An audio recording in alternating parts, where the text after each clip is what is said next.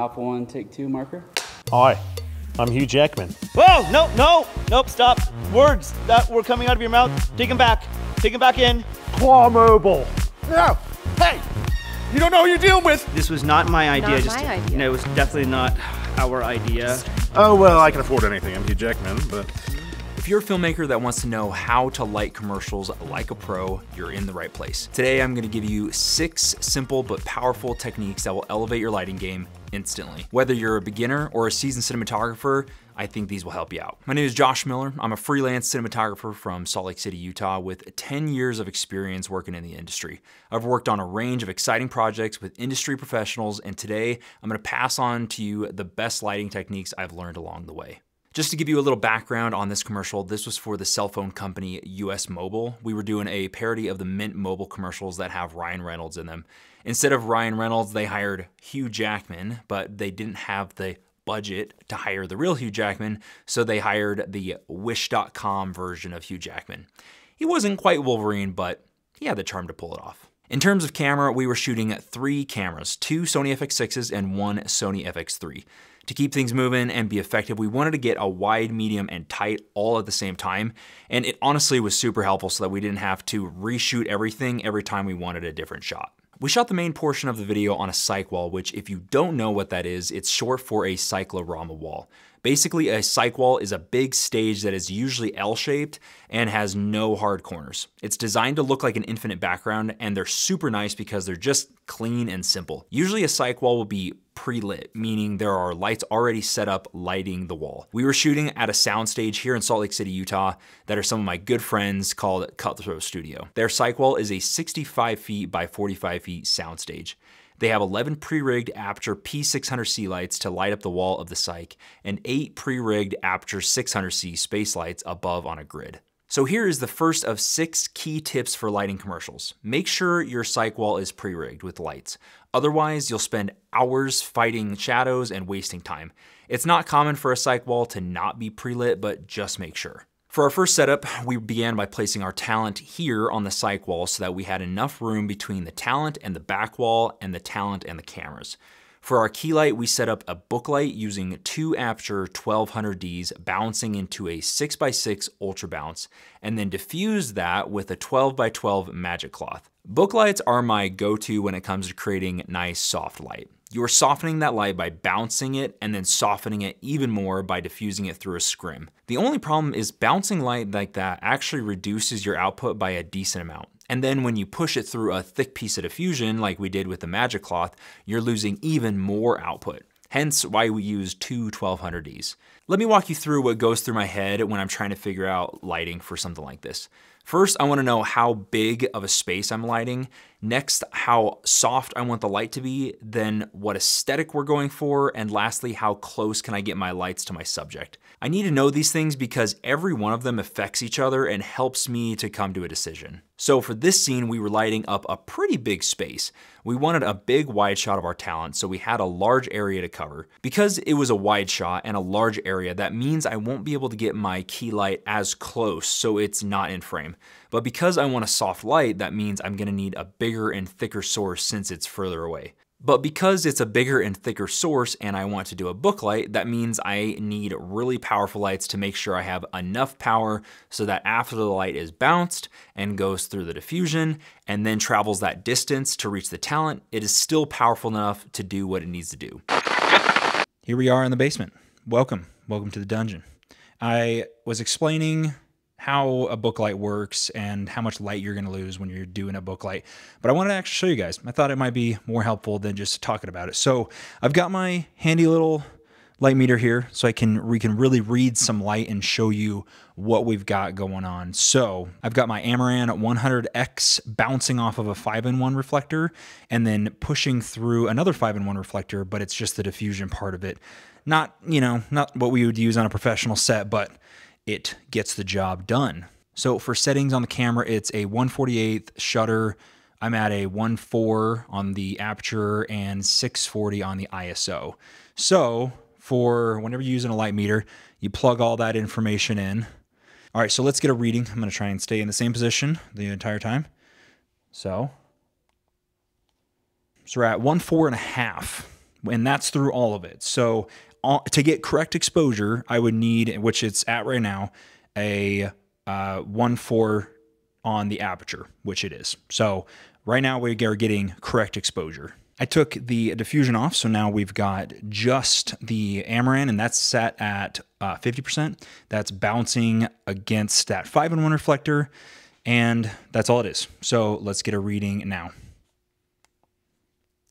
So that's a 2.5. So that would be, you would set that, like aperture-wise, you would set that between a 2 and a 2.8. So that is a whole stop of light that diffusion took away. So in order to maintain that light at a 2.5, I would have to crank up my light all the way up to 100% to bring that back up. That's a stop of light, and you're doubling and having the light. That goes at a whole nother thing. Not going to get into that today. So that diffusion, just that diffusion alone, took off a whole stop of light. So now I'm going to just turn this light around and I'm going to let it blast me in the face. It's going to be like super overexposed, but we got to do it for science, you know? Okay, so now that is, yep. So here we go. All right, we're at a 16. So that is 6 stops more than what we were just at. That's 7 stops more than diffusion. 7 stops. That is a ton of light. That just, okay, let's just fix this. Hold on. Much better. Holy crap, that was bright as...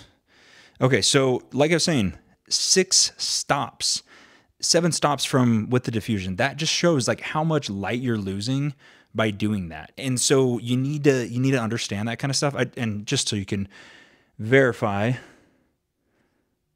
Yeah, so 16 stops. I'm sorry, 16, sorry, 6 stops. That's an F16 that we're reading.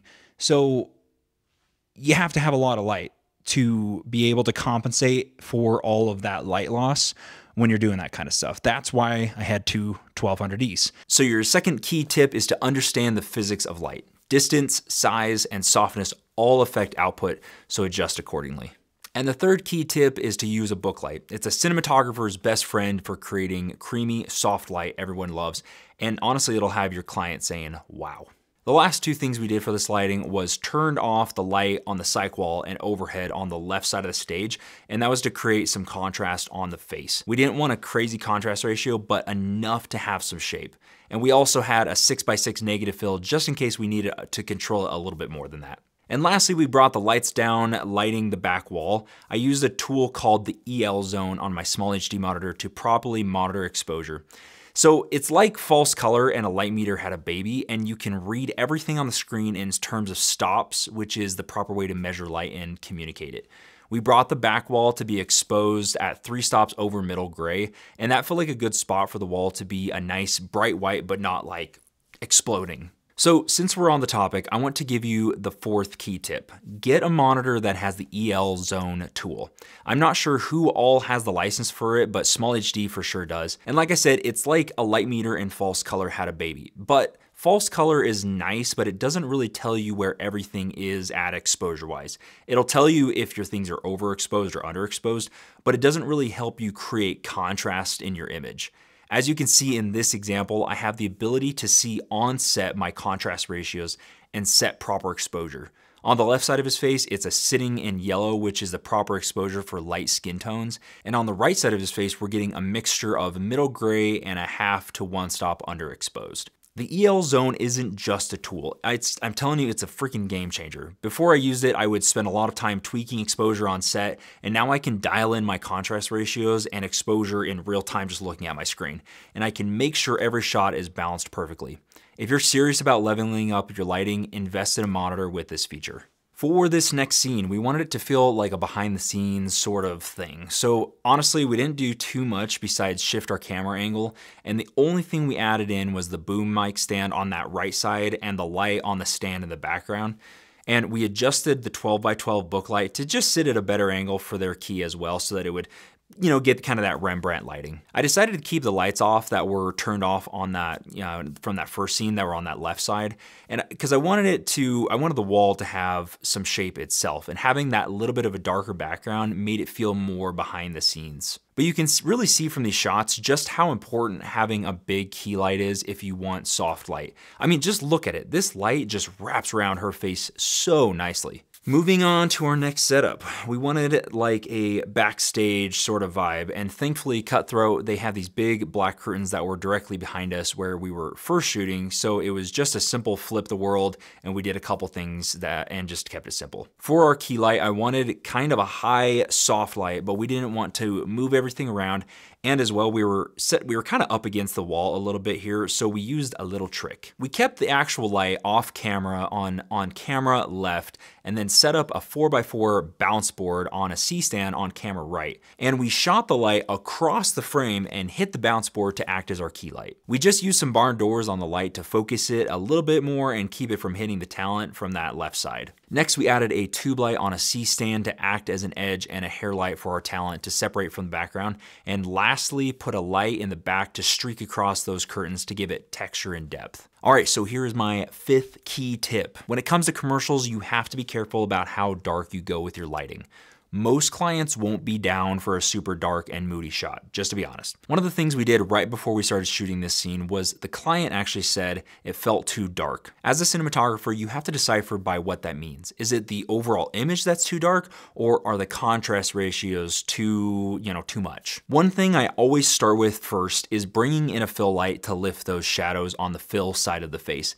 And honestly, that usually does the trick for the client. Let me show you an example. With this example of me, I've got my key light on my right side of my face and no fill or anything on the left side of my face. Without changing anything else besides adding in a bounce, you can see the image now it just feels brighter just because I have a lower contrast ratio on my face. So that tip is to decrease your contrast ratios before anything else. If your client says the image looks too dark, don't just turn all the lights up. First, start with a fill light on that fill side of the face and then work from there. For the 6th and final tip, don't feel like you have to reinvent the wheel when it comes to lighting. Everything that I used on this commercial was basically 3-point lighting.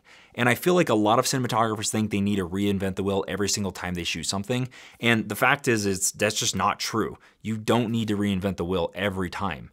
Using the principles of basic 3-point lighting and creating depth in your image is the most important thing. So lean on that and use it to your advantage to make incredible images. All right, so that is it for today. If you liked this video, maybe consider subscribing. And if you didn't like this video, maybe watch another one to see what you think. So I just want to help, I just want to help cinematographers, be the best. So like I said, if you like this video, subscribe it if you're not subscribed. And if you are subscribed already, thanks for being here. First off, that's super nice of you. And, like it, comment if you have any questions. Like I said, if you didn't like it, maybe watch this video. See if that changes your mind. I don't know. Either way, so.